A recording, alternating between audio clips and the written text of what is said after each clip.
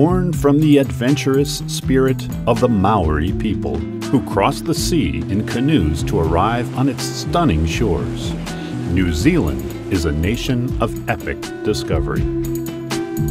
From cosmopolitan cities like Wellington and Auckland to the natural splendor of Abel Tasman National Park and the wondrous Milford Sound.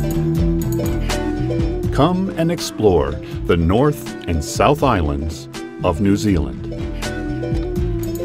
With a cast of characters as charming as that of the famous Lord of the Rings movies that were filmed here, you are sure to make some new friends along the way.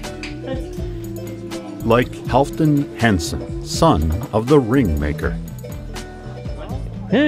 Or Nelson Food and Wine Committee member Earl Troughton. My name is Earl Troughton.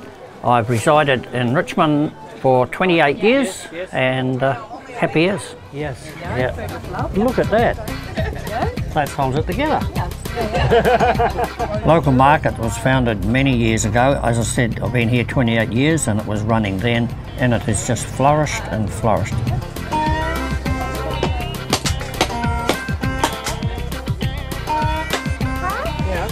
We're milking a cow. Only this cow is lives in the paddock just yonder. 100% unpasteurised milk. Can you taste the difference? It's like chalk and cheese, my friend. Today we're doing kumara and potato mash. This is one of our local kumara. It's the golden kumara. We use this quite traditionally in our cooking. It originally came with the Maori people when they first settled New Zealand.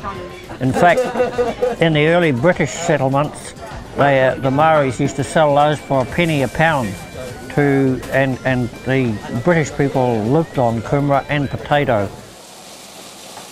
I'd like to introduce my granddaughter, Mel.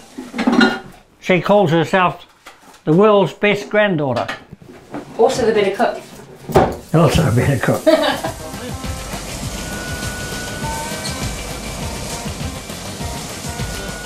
What's it like cooking with Earl? Terrible. Love it. We argue like anything, but to me it's brilliant. Couldn't imagine anything better. I'm shaking now. Cheers, folks. Happy days.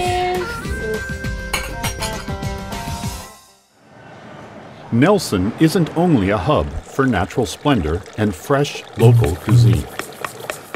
It's also the artistic center of New Zealand.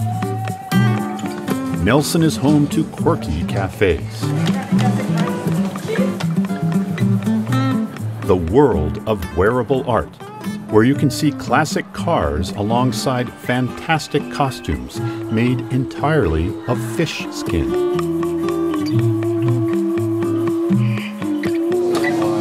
And the workshop where the infamous ring from the Lord of the Rings films was forged. I'm Halfdan Hansen, eldest son of Jens Hansen, the maker of the ring. My dad was really well known as a craft jeweller in New Zealand. He was one of the founding fathers of artisan jewellery. By the time Peter Jackson's art team were looking around for people to work on the Lord of the Rings movies, he was the first choice for someone to make the ring. It's one of the replicas of one of the big rings that we did for the movies. They played a lot in the movies with scale, and also, you know, to see people's reflections in the ring. Sadly, it was one of the last things that he worked on. He did get ill and he got cancer, like a lot of people do, and he passed away tragically quite young, age 59. But it's left an enduring popular legacy. Big and bold, in a way few destinations can match, New Zealand stays with you. Take the time to listen to the stories of its people. My nana, who lives up far north. Venture off the beaten path and experience New Zealand, natural wonders north and south. you.